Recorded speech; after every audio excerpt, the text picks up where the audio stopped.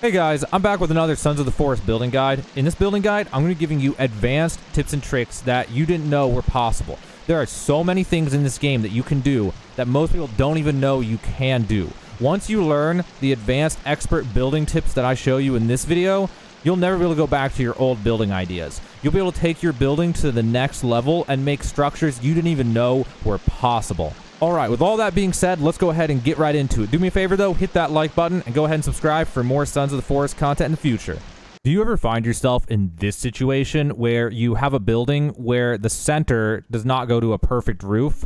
Well, there's actually a fix for this. So you can take 3/4 logs and you can put them on the front and put them on the back. And then you can go down here and grab a half log and a half log, and you can come up with the half logs and then throw the half logs on top. And then after that, you can grab 1/4 logs, and then you can take the 1/4 logs and you can put those on top. And after you do this, you'll be able to take full-size logs, get up on top, and you'll be able to put them down at angles like that. So then do the other side, get up on top, put one across, and now you can start putting on planks on either side in order to make a normal roof. And once you put all the planks on, it will look something like that, which is going to look much better, and you won't have the weird triangle gap, at least in this particular instance. Do you ever find yourself making a roof or an overhangs or something like this, and you have all these hideous support beams, and there's nothing you can do about it? Well, there is. There's a thing in this game called struts. So all you gotta do is cut a log in half to get half logs. Then you can go over to either side, and you can stick in the struts into the corners, and this will allow you to pull out the supporting logs. And that will free up some of the space. Although, in some cases, it doesn't exactly work right.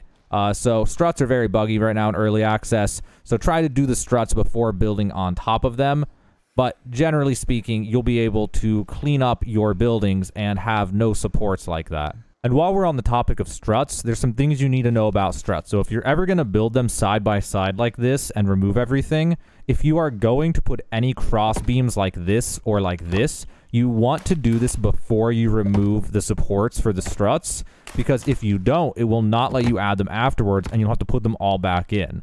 So once you remove them, then you want, and once you put these across, then you want to start removing your supporting beams. Do it in that order or you will regret it later. Let's stay on topic with the struts. So there's something else you need to know. There's a way to unnaturally extend the length of a strut. So what you'll do is you'll start with a strut on one side like this. And then what you'll do is you'll do off the end like this, and you'll keep stacking them up and doing it like this. And then every other one, you're going to remove the support. So we're going to put another one down like this, and then you're going to remove the support, and then you're going to keep repeating this process another time or two, and you'll hit a point finally where you will not be able to remove another one. So I think it's on this one that then will lift this up. And now when we go to lift this, it won't let us do it. But if at this point, if we did it in this order, then we put a strut on this side, this one can be lifted up, which lets us remove up to 4 different supports across a strut. But if you want to build something really amazing with struts, you may want to consider doing something like this. And this can go beyond 2 layers. You can go multiple layers with what I'm about to show you. Just make sure they're all connected on the ends. So I'm actually missing a piece down here. I want to make sure that is connected as well before I do this. So once it's all connected on the ends like that, then you can go up onto one of these and you can repeat the process that I just showed you. So you can go over to here, you can add a strut, and then go get more pieces and build this out. When it's time to remove a piece, you either do a quick jump like a trick jump like that, or you can do it from the other side if you have more than one layer, and then keep on building until you hit the other side and the problem that I showed you before. So now the strut is complete. We're going to go ahead and put in the final piece right here, and that will allow us to remove this. Now you might be wondering, why in the hell did we just do this on top of this? Well, let me do this other one first, and I'll show you why. Let's do both of them. It's always better to do top down. So let's build both struts, and then I'll show you. Okay, so I'm going to finish off this one. And now that we've done these, I can remove this, and here's the reason we did this. As long as they're connected on the ends, we can now remove every single log underneath of these, which will give us a platform up in the sky we can build on, or we could do this to make an overhang for a roof that doesn't have tons of support beams. You can use your imagination to make whatever you want with this. And now we have something like this. And this could go in many rows. We could do like 50 of these in a row if we wanted to. And so you can also go up and build a platform up on this, and you could build your entire base up here in the sky. And when you're done, you can go ahead and remove these. Maybe you'll make a rope to get up there whenever you want to get up there, but you can remove all this stuff in the side. This does not need to be here. I'm removing this to show the point that this is a freestanding structure that does not need this side support thing. So there we go. Completely disconnected from it.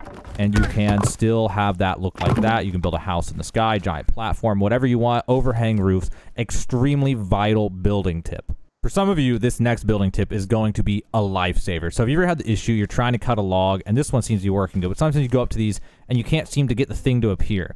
Well, one of the easiest ways to make it appear is always approach it from an angle like this.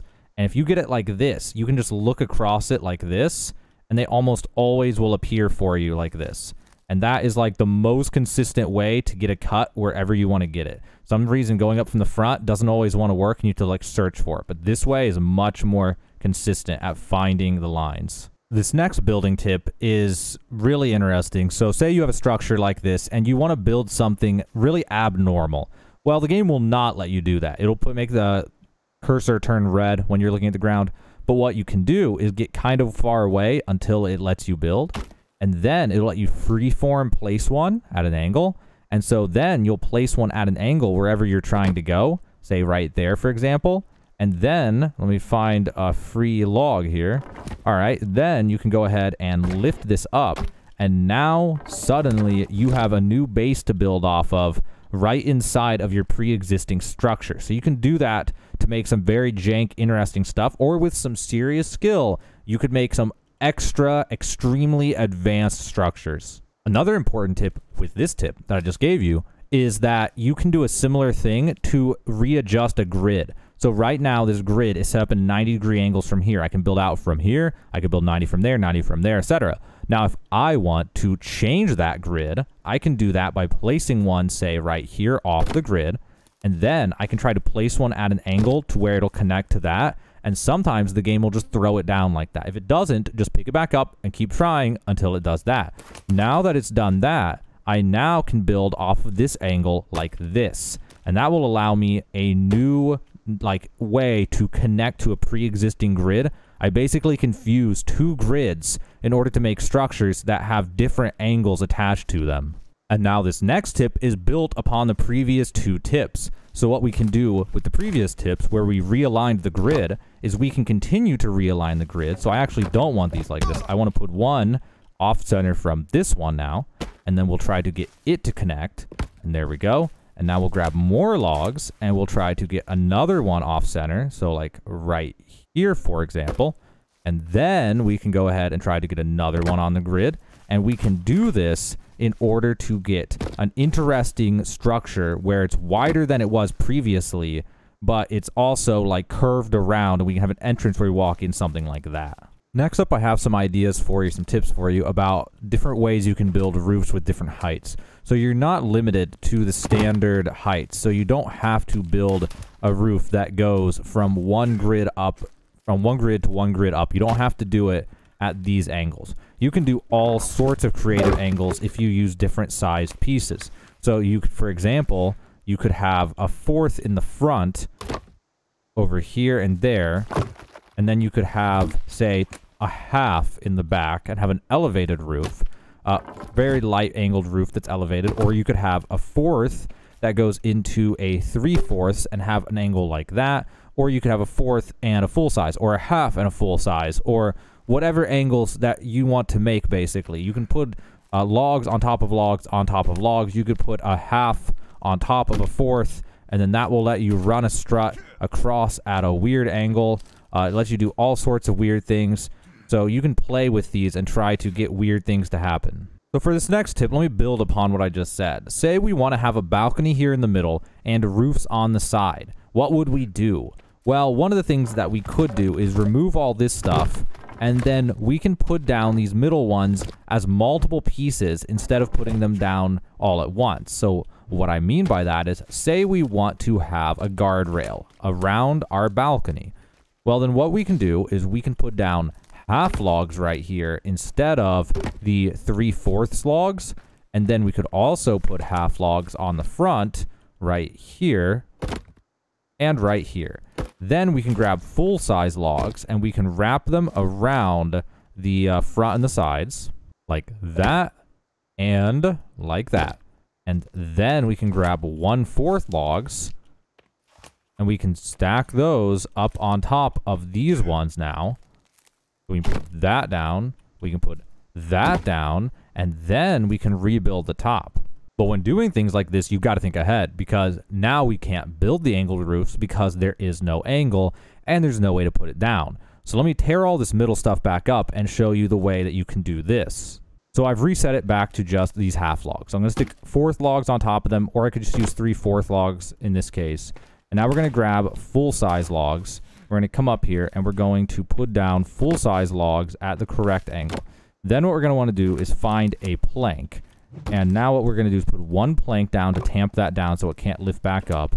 And then we're going to grab half logs, and we're going to put the half logs right here and right there. Now, after that, we can pull off the plank. We don't need it anymore. And now we can start grabbing full-size logs, and we can start putting full-size logs like that. We also want one across there. Grab more full-size logs, and we'll be able to put them on the sides like this in order to bring this up. Now, as of right now, this is the best solution we have to this exact balcony problem.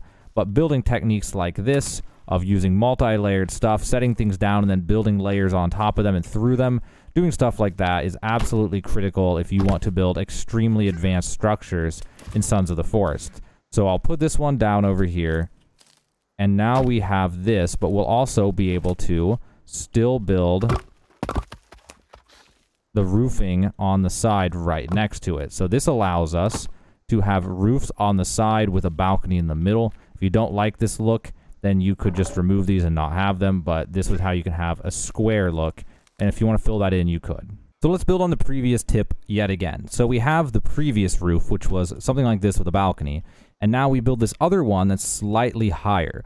So let's talk about different angles of roofs. So right now we have a 0 going to a 3/4. If we want to continue on with this exact angle, since we're currently at 3/4, we're going to need a full size to go up to a half size.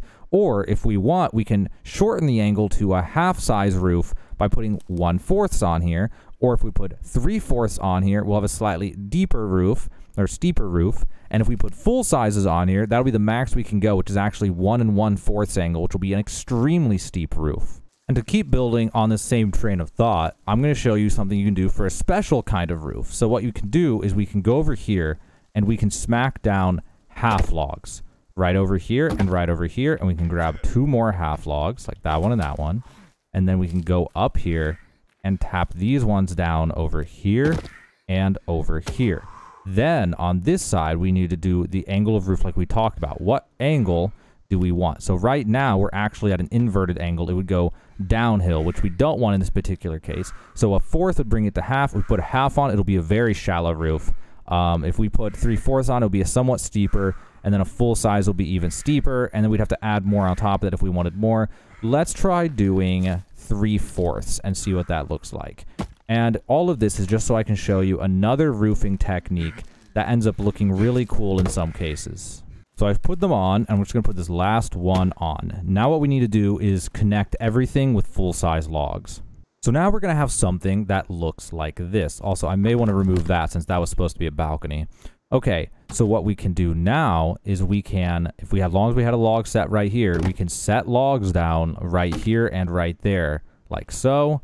We can grab more logs and set them down like that. And we also want to set up the actual roof a little bit so I can see how high these logs need to go. So we can do it like that.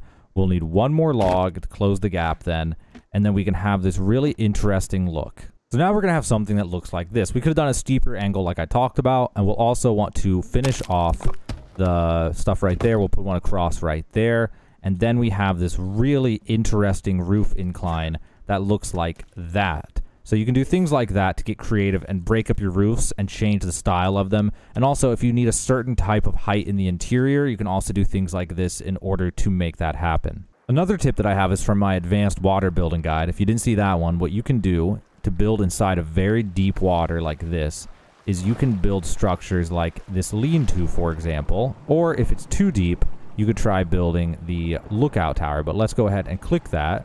And then what that will do is let us put resources down onto something we normally would not be able to reach. So I put it too deep, but the idea is that you put it just out of range and then you can add resources to it. So for example, if I built it close enough, I could have actually added resources to it to make it like this.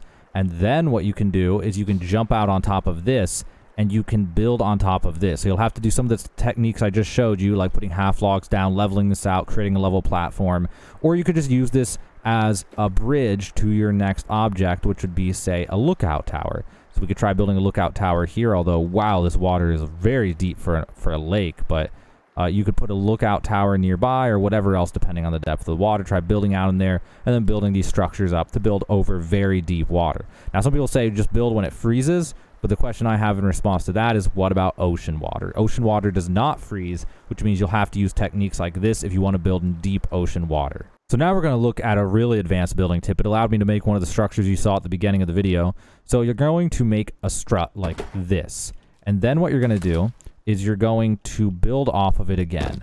But this time, what we're going to do is we're going to lift this up and we're going to leave this one. Now what we're going to do is make it so we can get up there, grab 2 more logs, and then get up here and do that, and then do that. And now you'll have something like that. So now what we can do is grab a half log and go up here and make another strut. And now we have a strut and a strut.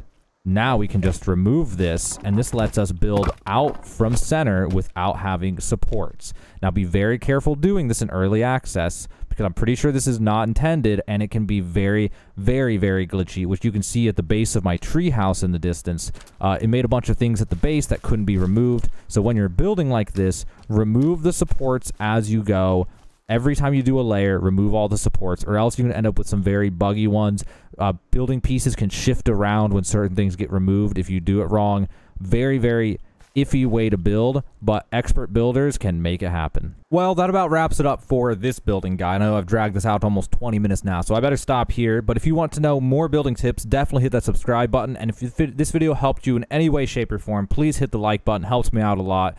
But now you know all sorts of good building tips. Also, if this video did help you, check out the description of this video for other helpful Sons of the Forest videos. I have other building guides, advanced building guides, how to build on deep ocean water, how to make a deep ocean village, how to make a zip line, fast travel system, get across the map in 9 minutes, corner to corner, all sorts of crazy stuff in there. Also, if you want to support me, just check out Art Gallery Simulator. It's a game that I'm making on Steam. There's a link for that in the description of this video. Just go there and wishlist it. That would help me out a lot. But either way, guys, hit that like button, subscribe, and I hope that you learned something today. This has been another advanced building guide for Sons of the Forest.